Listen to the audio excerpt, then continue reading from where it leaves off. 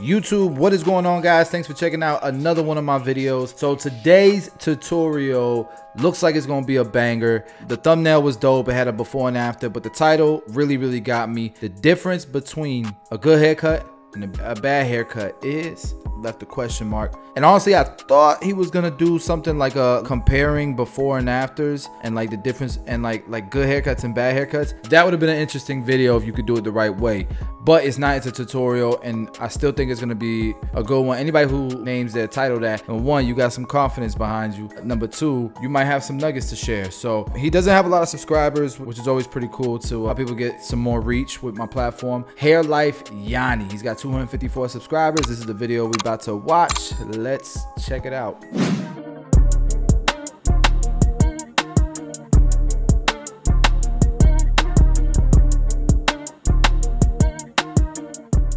We're gonna be doing a bald taper. If you guys stay tuned to the end, hopefully you'll learn something and you get to see some of that pressure. Let's not waste no time, let's jump right into it. All right, guys, first step is we're gonna come in with our number one guard all the way closed, and we're gonna knock down this hair to our desired length. He probably knows what he's doing. He's got the 245 battery in his clipper right now. 245 Eco battery you can get at 245.com. Going with the grain all the way around, leaving some of the hair on the crown to come behind that with the one open. Yeah, and yes, smart. guys, here I am using the Wall Cordless Seniors, and I am using the Filthy Blends mod that allows me to put an Andis blade on a wall clipper, and I am using the Andis Precision blade or a fade blade, also with the Andis double magnetic guards. That's a crazy guys, modified now clipper. That the hair is down to the desired length and you've knocked everything down, making sure to take care of that crown. Come with a half He got like size. two cowlicks. Crown and cowlick is different, right? Crown is this area. Cowlick is that hair growth pattern. It's actually a swirl. Cowlicks are a little bit different, but we use cowlick anyways. To kick off this back taper, first step that I'm gonna do is I'm gonna grab my trimmers. I am using the Babyliss Patty Cuts edition. Great trimmers. Guideline. As you see, I set it in a rainbow-like shape. Are those the Andis kick fade this taper blade? off. I gotta take a closer look when he turns that clipper around. It looks like the fade blade. If that's the fade blade, yo, believe it or not, I've never seen one barber do a whole haircut with that Andis fade blade. Have you guys? That's a scary blade. A lot of people have gotten cut with that blade. But me personally, I've never seen it. I don't know if he's using that Andis fade blade, but if he is, hey, it's a first for me. Do is I'm gonna come in with my clipper all the way open, and I'm setting in my first guideline. That guideline is set in. So what we're gonna do is we're going to come back behind that with our clipper all the way closed, and we're gonna attack that bottom line as you see here. So once the line is taken out, we're gonna open our clipper halfway, move up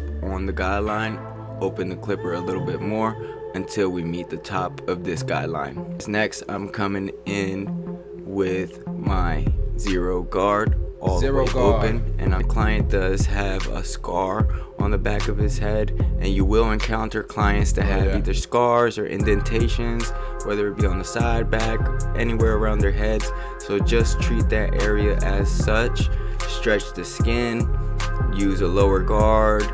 I wonder if a lower taper would have worked to kind of hide that scar a little bit. Even though, I mean, I wouldn't care personally if it was me. But and here, guys, you see me using the number one guard closed with the grain to knock down any hair that might have not got cut the first time around. All right, so he did a one with the grain all the way around. So he did number one guard closed. His hair looked kind of dark for a one guard closed. Kind of looked like a one open, but especially with an Andis guard. But a one guard closed is going to be like a number two against the grain. It's never going to look as dark going against the grain, because when you go with the grain, it leaves a little bit of fullness, but it's kind of like the equivalent of number two or two slightly open against the grain. The good thing with Andis, first time around, and now I'm coming in with my number one all the way open. The good thing with Andis, you can skip that 1.5 guard if you have the right system. Not really. You can with Wall 2, but a lot easier with Andis. Setting in a guideline, blending into the top, which is the desired length. That's a copyright beat. It's a dope beat, but that got copyright infringement written all over it. YouTube about to get on me. I hope not. Much as possible. Yeah, see how I just blend it right in? Go back to the zero guard or close it, because there's a little bit of a line. I am flicking out. Open should blend it to the top.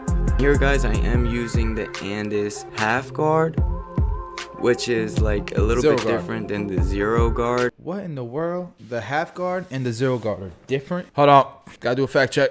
All right, so shout out to Iconic Barber Supply for listing these sizes. The number 0 is 1/16, 1.5 millimeters. All right, so that's the same as a half guard with wall. That's the same as a half guard with wall. All right, and this is ProStylingTools.com. There's the half guard, 2.25 millimeters. You see why you watch everyone? You never know who you can learn from. You never know who you can learn from. I didn't even know this existed. But it just seems like an extra step that's not necessary. Why does this guard exist? I need answers. Why does this guard exist? Am I crazy? I'm gonna have to ask one of my friends on Team Andis. Angel, Ross, could you let me know, bro? If you guys in the comment section know the answer to this. I've always just used the 0, the 1, and the 2, and they just worked. Just seems like an unnecessary guard, but some people like it, so I guess there was a market for it. I don't know. Let me know what you guys think in the comments. Let's continue. Let's come with a 0 guard, and also if you buy the half guard and the 1.5 guard, I would say that this half guard that comes with the 1.5 guard, it's a little bit bigger than the 0 guard. It's almost like a 1. It cuts a little bit shorter. It's like in between a 1 and that 0 guard, so I like to use that to blend in between the half guard and that number 1. And here, guys, as you seen, I am looking blurry though. Corners to heal clean. my area. Detailing now. Yeah, it's looking real clean. Like I said, just start taking out any imperfections, any dark spots. Bro, he is really detailing the hell out of the back. See, I don't like to over detail, me personally. I like to move on, get to the side tapers, line him up, and then detail. I feel like that helps create some efficiencies. Grab our trimmers. We're gonna set in our bald guideline. Then we're going to debulk everything underneath of that guideline. Then we're gonna grab our clippers. We're gonna come in, same steps, no guard, all the way open. Once that guideline is blended out, we're gonna grab our 0 guard, all the way open, and we're gonna set in our next guideline. Come in with my 0 guard all the way closed, and I'm going to flick that guideline out as you see me doing here.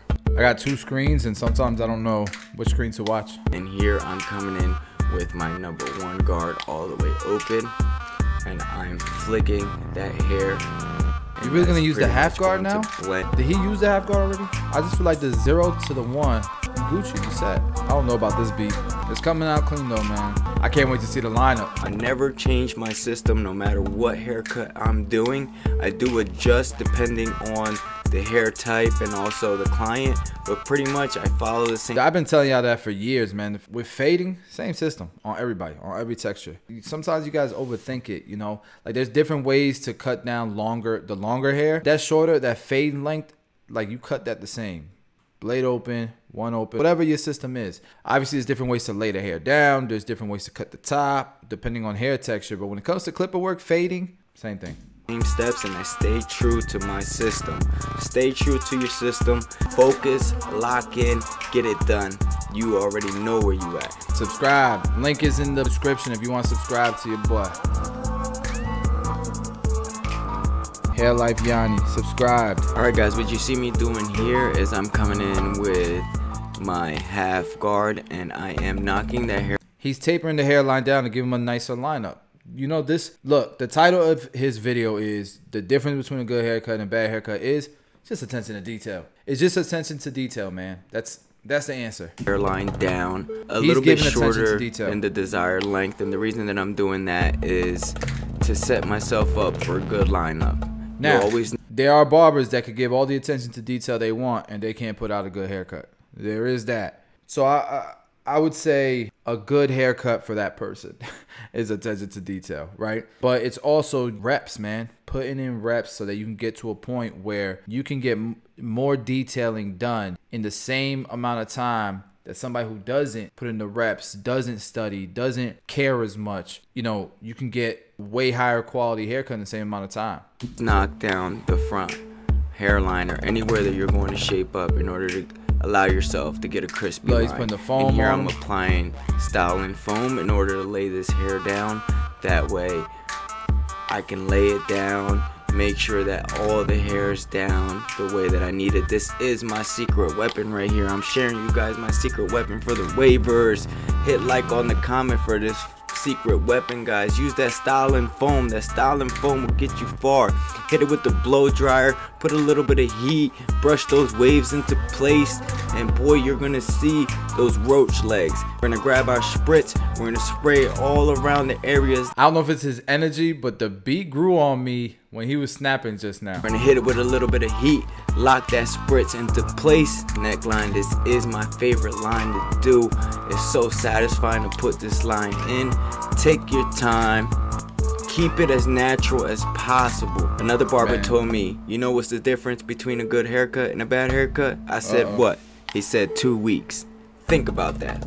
Think about that. Keep everything. That's what we was waiting for. But bro, that's such a nugget, man. Sometimes I get comments in my videos where I'd be like, bro, it's so important what the haircut looks like a week from now, a few days from now, after they take a shower, after they leave your chair and they take a shower, the haircut gotta look good. He already said it well enough. He said 2 weeks. Think about that.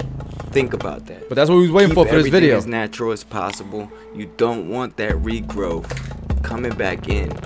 When well, look, it's not just regrowth, right? It's how you cut the hair. It's the hair. It's paying attention to hair growth pattern. It's paying attention to imperfections in your client's hair and cutting it in a way that's gonna look good as it grows back. It's not just about a line a couple weeks from now. Scissor work, that's one of the biggest things. Shape of a haircut, you know, especially with straight hair or wavier hair that's not so tight curly like this.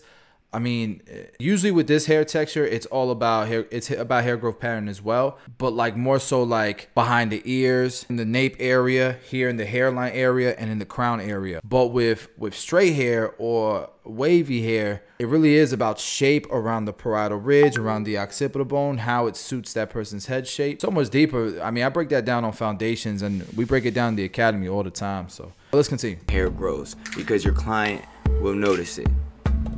Keep it as natural as possible. All right, guys, we're gonna do the same thing on the other side. Keep it as natural as possible.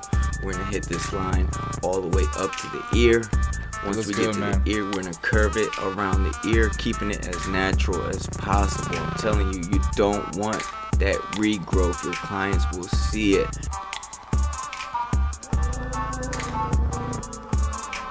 Subscribe below, show your boy some love, man.